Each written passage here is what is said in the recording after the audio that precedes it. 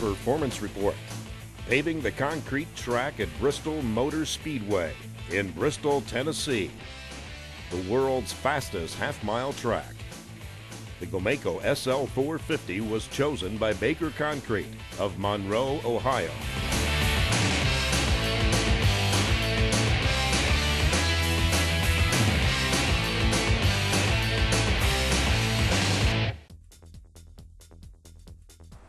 It involved the total reconstruction of the track, the perimeter crash walls, interior crash walls, pit row pavements, pit row walls. We followed a demolition contractor who preceded us by 2 weeks, and we tried to catch them after that. Was there a specific time frame for all this to be done? Absolutely. It started, the spring race was March the 25th. The equipment was on the job, tearing up the track on the 26th of March. We mobilized the Monday after Easter, and we're given 13 weeks to complete our portion of the project. We visited with Jim Hosea, project manager, and Rob Ford, project coordinator for Baker Concrete, after we filmed the paving of Turn 4, transitioning into the final stretch of the track. We asked why Bristol picked concrete. Because that's what was there. That's what they'd used before. Prior to that, the track was asphalt for many years, and they basically ended up, when it was asphalt, they would have to resurface it every year after the races. And concrete prior to this had given them about 18, 20 years, and now they went back with concrete again. As owners of the track, they're typically experiencing a 3 to 5 year life before they have to remill and resurface with asphalts. We believe that what we've given them is about a 25-year life. What are the basic differences between the old track and the new track? Well, the big difference is geometry. The old track really didn't have a very straight profile. The new track has a parabolic belly in it. It's about a 6-degree dip if you draw a line from end to end. And that geometry is what's allowing them to have the side-by-side racing where they're getting 2 and 3 wide, which is what they wanted. Early on, we selected GOMACO to furnish the paving equipment. We wanted to make sure that the new specifications for the track were something they felt they could build a machine to accomplish.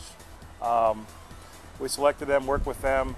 The engineering was tricky on the job. It required an awful lot of input from the machine manufacturer as well as from the track designer. Things worked out pretty well. Actually, the engineering at GOMACO is one of the reasons we chose GOMACO for the job, because they have a very strong engineering department. We knew they could handle it. The equipment chosen for the job was the GOMACO SL-450 and 2 GOMACO work bridges. The equipment would ride on rails, with the top rail riding on the new crash wall, using brackets that were specially designed by GOMACO Engineering. 1,000 brackets were manufactured. We poured the system was the pavers and the work bridges all ran on a rail system. On the bottom end, we poured a footing that varied in its location relative to the track, both in height and in its distance away from the track. And on the top half of because the walls were in place when we were pouring the track, GOMACO designed a special bracket that was able to accept 18 inches of horizontal movement and 14 inches of vertical movement to handle how the paver adjusted as it went around the track. The key was to keep the end of the frame as close to the wall to minimize the amount of hand finishing. And so there was a lot of intensive engineering involved in that process to get the machine in the right place everywhere on the track. The track is always 90 degrees to the wall. When the wall was at 57%, the machine was at 57% also. Hosea said accuracy was the goal, not production. It was 8 inches per pass, and it turned out to be about 45 to 60 foot per hour.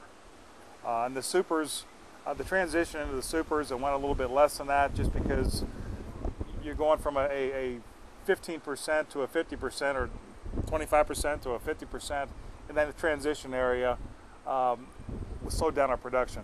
But in the straightaways and also, and once we got into the supers, production was close to 45 to 60 foot an hour. And one of the things you kind of have to understand about this track and what we were trying to do and what we were having to deal with, there's a lot of really complex geometry that's going on in this entire process. When you're coming out of the straightaways and you're going into the turn and the rails are going this way and the paver wants to go this way, and there's so many things going on, so those turns became we had to slow down a little bit in those turns, but that's where all the key was getting those transitions right. Ford said the key to accomplishing the transitions was fully automated legs with slope sensors. On the SL-450, the legs would automatically adjust to plumb or a true vertical position.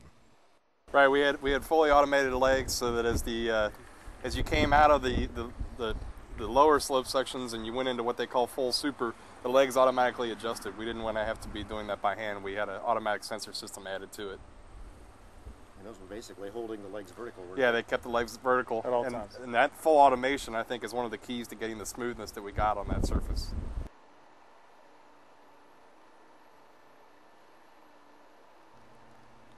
The SL-450 featured the adjustable auger out front to level the concrete.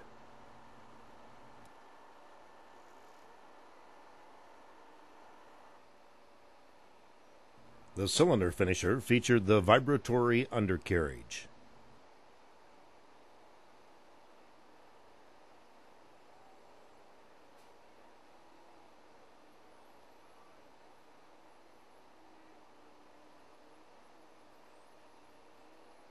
From start to finish, the Baker team was proud of their Bristol, Tennessee accomplishment. Yeah, I mean, the effort those guys in, the hours they worked, everything they did down there, I mean, it was really, you never heard any real complaining. It was all, everybody had a goal and they were pushing for it. And even these, you know, when you're paving for 18 hours straight, those guys are still charging hard, trying to meet all their goals and not slowing down, not giving up. Our superintendent had a rule of thumb: if you didn't want to be there, you weren't there any longer than one day. You're off and you're going somewhere else. He wanted people there that understood what we had to do, understood the time frame we had to do it, and didn't want to hear any complaining. 2 joints were cut longitudinally in the track. The transverse joints were cut every 5 feet or 1.5 meters in the front and back stretch, every 10 feet or 3 meters in the slopes. Baker designed a saw frame to accommodate the steep inclines. 160,000 racing fans were on hand 13 weeks later to see the new track at Bristol Motor Speedway in Bristol, Tennessee. The drivers called the track incredible. All we can say is the feedback we got from the drivers. They were all pumped up. It was a new Bristol for them. They didn't have to bump people out of the way, and they could run around the low run, the medium run, or the high run to pass traffic as needed.